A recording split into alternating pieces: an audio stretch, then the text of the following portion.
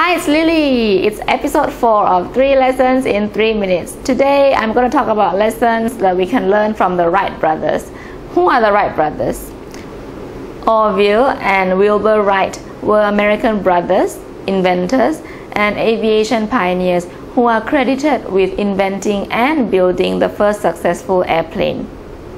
It all started in 1878 when their father, who traveled a lot, brought home a toy helicopter which was based on an invention by a French aeronautical pioneer. The toy was made of bamboo and paper and a rubber band, and the two brothers played with it a lot until it broke, and then they built their own. They pointed to the experience with this toy as the initial spark of their interest in flying. Both brothers attended high school, but neither received a diploma. They gained the mechanical skills essential for their success by working for years in their shop with bicycles, motors, and other machineries. It took passion, determination, and a lot of learning to make the first flight. So let's talk about the 3 lessons that I decided to share with all of you today. Lesson number 1. Wilbur once said, "The best dividends on the labor invested have invariably come from seeking more knowledge rather than more power." This quote from Wilbur provides an interesting insight into the development of some of the earliest planes. Each new model often came with more powerful engines, but that's not where the biggest improvements came from. Instead, discovering a new scientific design resulted in better planes. So, hard work yields the best results only if you are working on the right thing. So what Wilbur Wright meant was that effort spent on widening your knowledge or finding new ways to do things often pay off better than effort spent in looking for more powerful, more expensive, or higher grade ingredients to your project.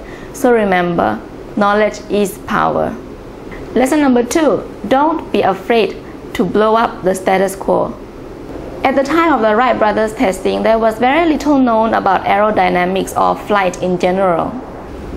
However, previous testers like Otto Lilienthal made great strides in basing flight from observing birds, and the data tables that he collected became a basis for all men pursuing flight, including the Wright brothers.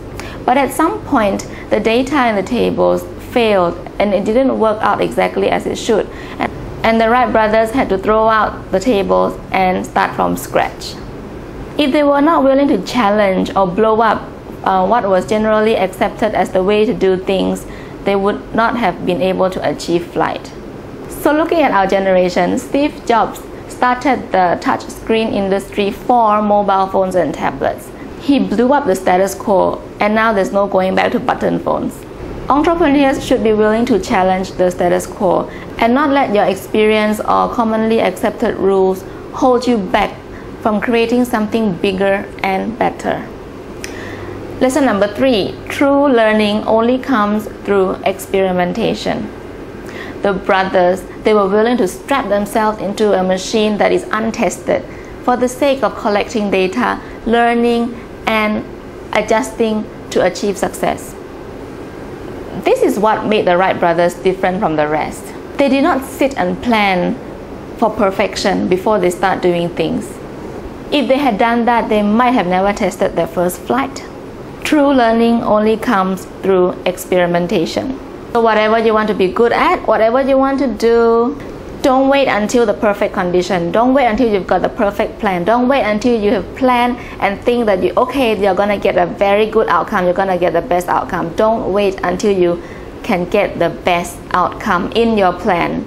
You got to start doing it. You got to start experimenting so that you can adjust, learn, adapt along the way, and in the end, you will achieve what you want to achieve. Thanks for watching. See you in the next episode for more 3 lessons in 3 minutes. Don't forget to subscribe. Bye.